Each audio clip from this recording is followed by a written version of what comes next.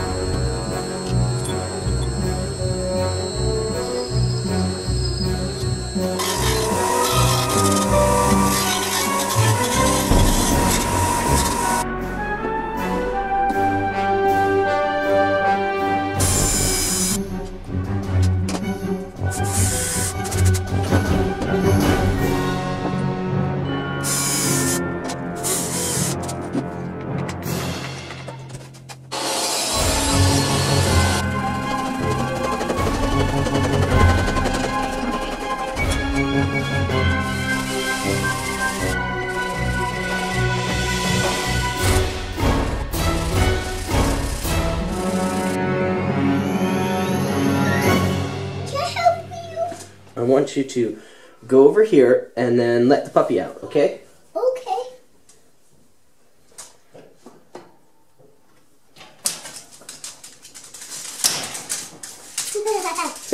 So, Pupple up here is supposed to stay behind in this little enclosure here when we go out and about to make sure that he doesn't do any piddling on the carpet or anything like that. He also sleeps here at night.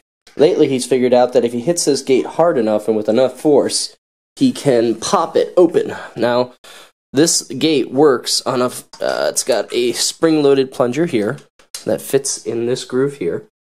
And on the bottom, it's got another kind of spring-loaded plunger that fits into that. So, as you push it, both of them click into place, so it locks at the bottom and at the top. But, if he jumps at this with enough force, he'll pop it right open. Twice now we've come home and had him out and about doing his own little thing, and as cute as he looks, he can be terrifying when he vomits everywhere. So, this mechanism should keep him, even if he pops it free, it should keep it from coming loose. And my son can still let him out if he wants. Alright, Puppel up, I guess. Whoa! Easy there. Back. Don't even think about it. Don't even think. Ay. Too much cuteness. Too much cuteness. Ah, run away. Alright. Thanks for watching.